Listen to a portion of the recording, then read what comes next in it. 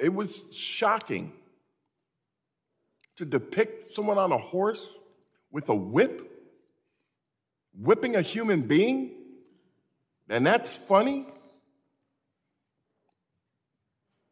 That engenders giggles. That's funny. People being whipped. Wow. Wow. Thank you. There is no one on this committee that thinks whipping people is a laughing matter. I was laughing about something completely unrelated. The history of men on horses whipping or carrying whips of black bodies is a real damn thing. The fact that Marjorie Taylor finds it funny is abhorrent.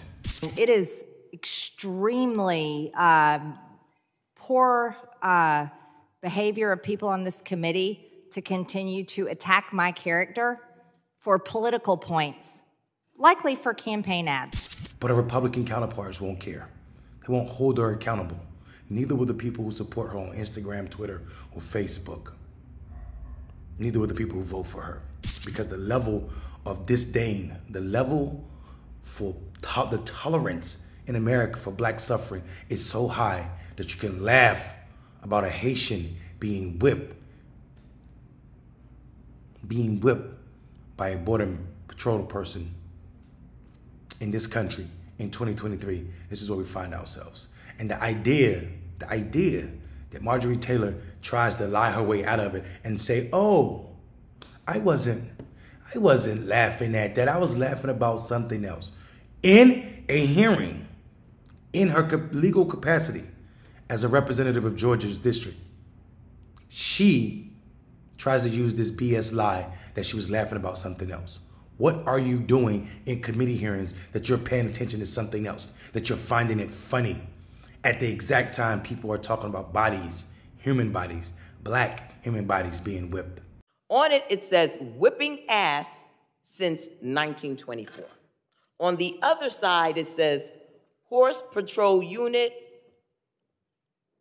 reflecting allegations for years. There you see a U.S. Border Patrol agent with a whip in his hand, whipping a Haitian migrant.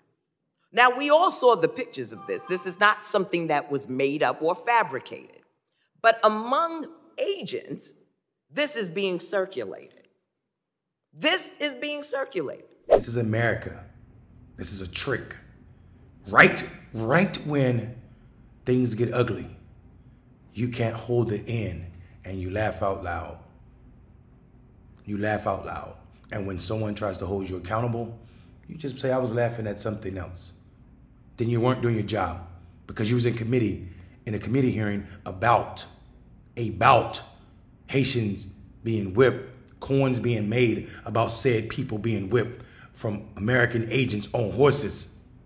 Why are American agents carrying whips any damn way? Why? Why does anybody that works for the United States government own a damn whip?